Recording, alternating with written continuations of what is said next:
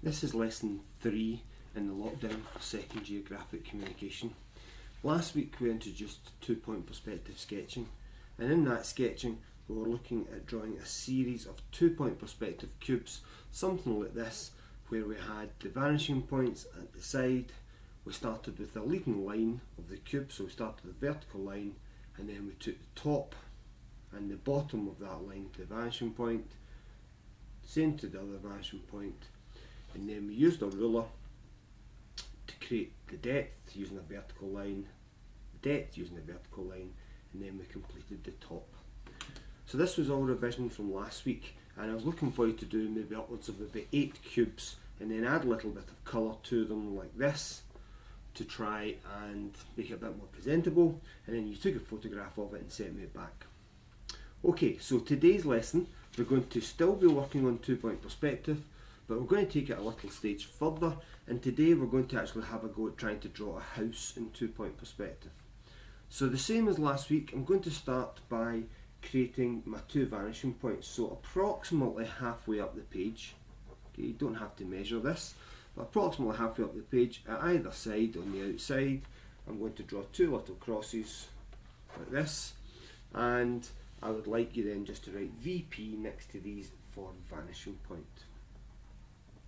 Okay, so in this one we're going to start with quite a long vertical line. It's going to go above, if you think of the line which goes between the two of them, and it's going to go below it. So I'm going to go for a line which starts up here and it vertically comes all the way down to the bottom here. Now that's going to be the leading edge of my house. Now I've drawn it quite dark, you'll maybe try and keep this light. Now of this bit I'm going to divide this up into thirds, okay, so I'm going to take the length of that and I'm going to approximately divide it up into thirds, like so. So this bit here at the top is going to be the roof of my house, and then this is the main part of my house. So I'm going to turn this now into 2-point perspective. Take the line from the bottom and a line from the top. So I've got 3 lines going back to the vanishing point, and I'll take the same 3 points back to the other vanishing point.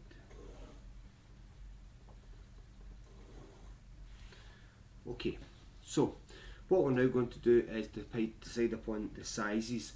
So I'm going to have my side of my roof, a side of the house is going to have the slope on the roof to this side here. So this is going to be maybe about that size there. So I'm just again a vertical line between the two of them, like that. And then on the other side, which is going to be the length of the house, I'm going to make that much longer, and I'm going to come down to around about here. So what it actually looks like at the moment is I've got one box at the bottom and another box on top of it. But I'm going to turn the box at the top into a roof. So the roof will have a point to it, an apex to it. So on this side here, in this line, I'm just going to approximately guess where the middle is, which is approximately there. And I'm going to join from there to these 2 points here. And what that starts to give me is what the end of the house looks like.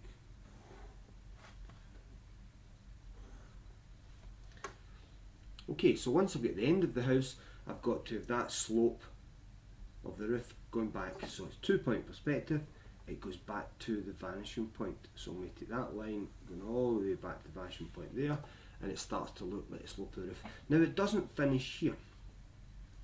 It actually finishes at the same point as the slope of that roof. So I'm going to take a line from here to the vanishing point, and where that goes through that point there, that's where my roof ends, and I'll just join that back to here. So I've now got my roof and the main body of the house drawn in 2-point perspective. Now what we're going to look to do is try and put some detail onto this, thinking about things you'd normally find on a house. So on the front of the house we would have windows, we're going to have a door, I'm going to make this a 2-storey house, so I'm going to have windows to the top, I'm going to have windows to the bottom and the door at the bottom. On the side here, I'm maybe going to have windows as well on the side of the house, maybe have up and down windows, and maybe as an extension for anybody who wants to try it, I'll maybe show you how you could maybe put a little garage on the side of it. So what I'm going to do is I'm going to start by just drawing lines from this leading edge. So I'm going to take a line approximately here, going all the way back to the vanishing point, so that's the top of the top windows, and I'm then going to do another line there, that's the bottom of the top row of windows, and then I'll do the same here. I'll take the top of the bottom row of windows and something down here like that. So I've now got some lines to follow with my windows. Now I'm going to have the windows lining up, so I'm going to use my vertical line, I'm going to come in, and between the two I'm going to say there's the start of my windows, and I'm just going to say, right, the first one is quite a long window, so I'm just going to take another line like so, and there's my first set of windows that I've added onto it. So I'll just darken them in so you can see them a little bit clearer.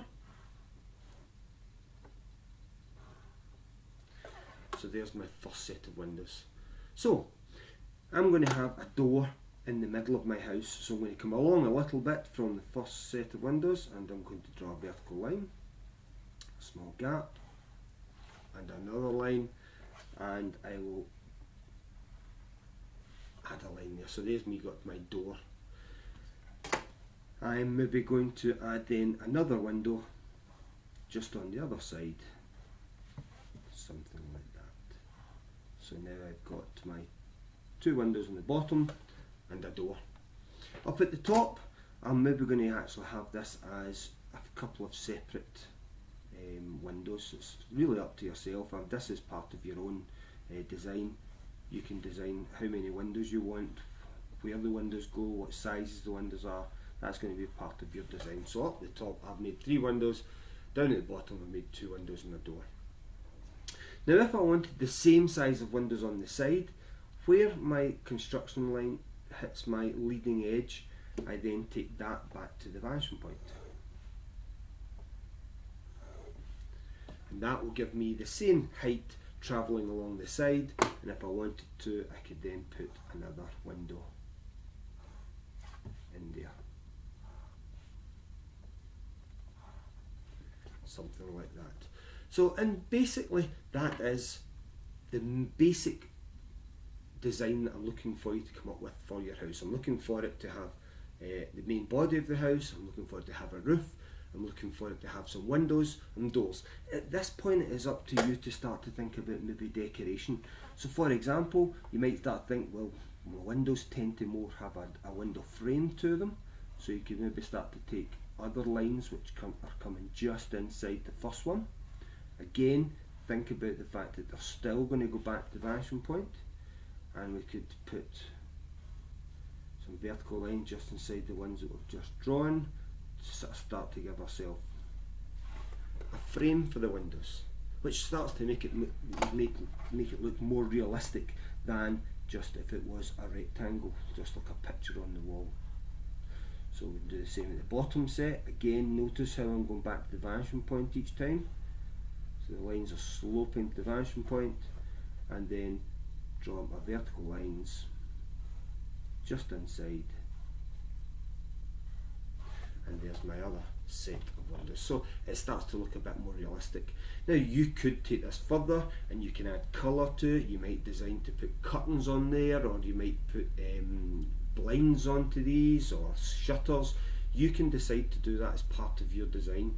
You might even take the door and you might decide that your door is going to have some windows in it as well, instead of just being a plain door. So you might have a series of windows.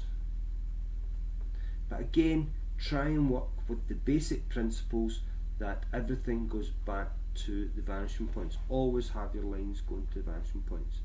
So in this case I'm going to do 2 little rectangular windows on my door like that, and I could maybe continue them down.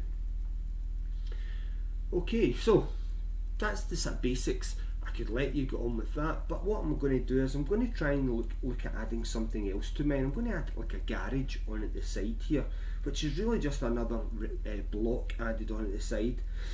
Now I'm going to sort of take a point which is about halfway up my house, and I'm just going to draw a line back to the vanishing point. So that is going to be the height of where my garage comes up to. I'm going to decide how deep the garage is. Now I want it set back a little bit from the house, so I'm going to take a point here and here. So these 2 points here, I'm going to take lines from the vanishing point and I'm going to project through them. So put my pencil on the vanishing point, put it on that line, and then just take the line forward. Do the same for the other one. And what that starts to do is it gives me the floor, the footprint of where my garage is going to go. Decide upon how far out my garage is going to stick, go back to the vanishing point. So there is my garage as if it was a footprint on the ground. Now what I'm going to do is I'm going to give it some height. So from here I'm going to go straight up to the height that I decided upon, and then from my vanishing point project out through that height. Now I get that this bit might be a little bit more complicated than some people are wanting to do, so if you are finding this a bit more challenging, don't bother putting the garage onto your house. But I'm just doing this that if anybody wants to do a little bit of extra, add something a bit more challenging to their house, and there we could have a little garage on at the side. Now at the moment it's not got a garage door or anything, so again from the vanishing point I'm just going to choose a line, take that down the side, and then I'll add just some vertical lines so that it looks almost like a roller shutter garage door. So I'll just put a series of lines just equi-spaced going down the front of the garage door like that. Just keep going down, and I'll add one or two more in.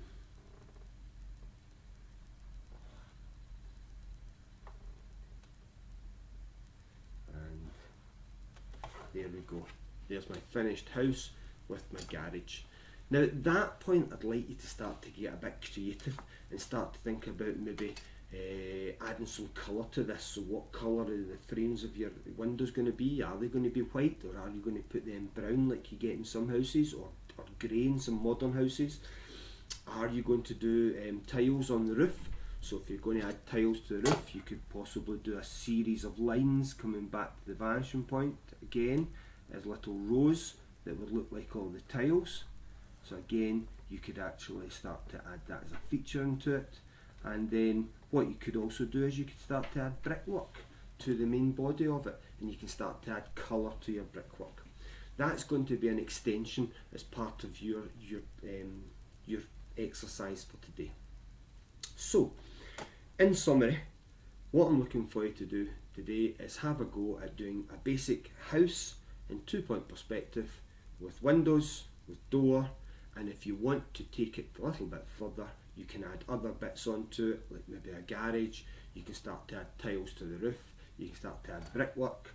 You could even take it further and start to add things like paths coming out from the front of the house, and you can really start to make this look as an impressive 2-point perspective house.